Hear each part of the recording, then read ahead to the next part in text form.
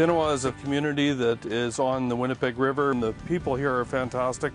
And we're very honored to have the first ever Lund Mania fishing tournament ever in Canada, and it's right here in Pinawa.